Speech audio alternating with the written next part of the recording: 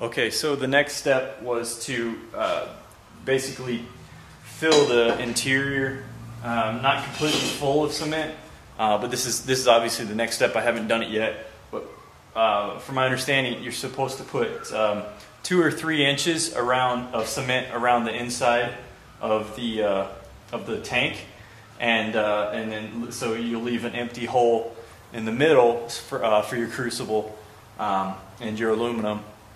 And what I did to do that was I just took some sheet metal right here, really thin stuff, and basically I just went ahead and tried to tack weld it. I don't know if you can see, but this stuff, the welder went right through it.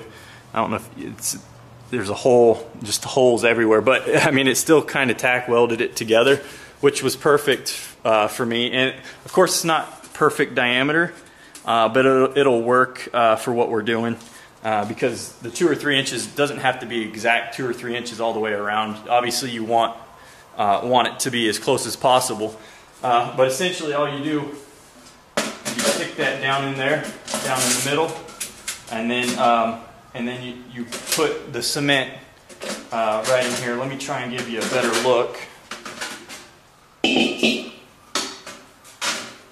Let me move the camera real quick.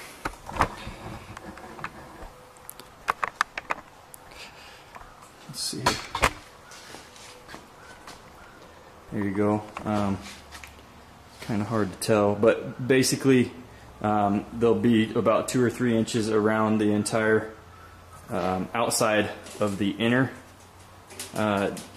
diameter, and that's to protect from heat and everything.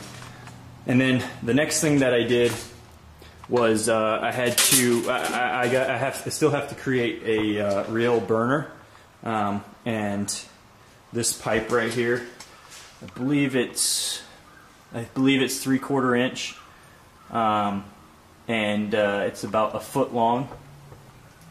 And basically what I did was I ended up cutting a hole.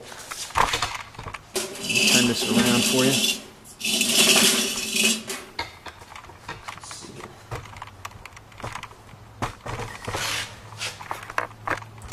Hopefully you'll be able to see this. I have to fix the camera up.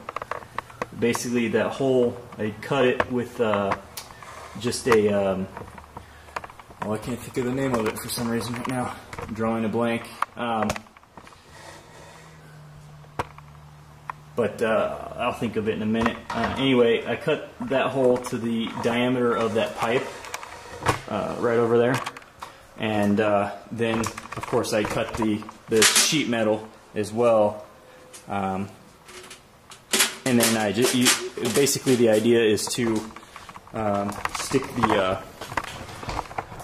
that metal pipe all the way through before you put the cement in, and obviously the reason for that is so that the propane, the flame, the torch can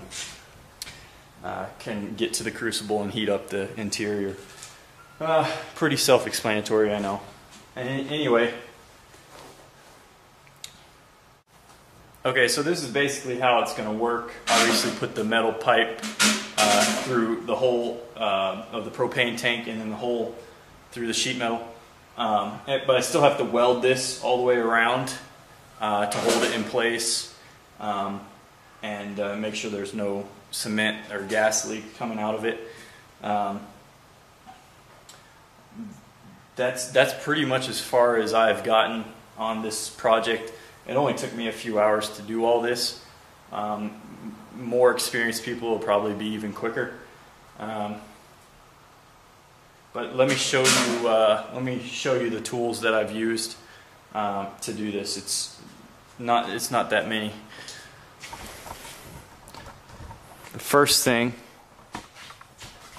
is one of the major tools that you'll probably need is a welder. This is my welder. It's just the simple Chicago Electric one, the 90 amp from Harbor Freight. I think it was like $110.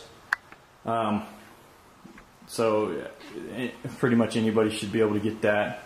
Then I bought that welder's helmet. That I think it was another $50 or $60. It's actually a really good one, in my opinion. There's probably better out there. It's an auto darkening one. Of course, the welder itself came with that one, that helmet, if you can call it a helmet.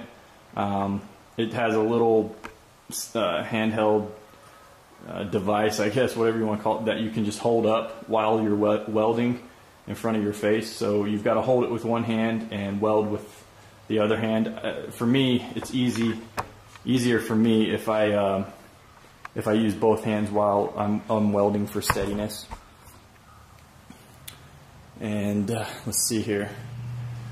That's about it. Again, I used my diamond blade, but I guess I can show you that at a later time. It's really not that big a deal. It's just a diamond blade that anybody can pick up at any time. So that's about it. Thanks for watching.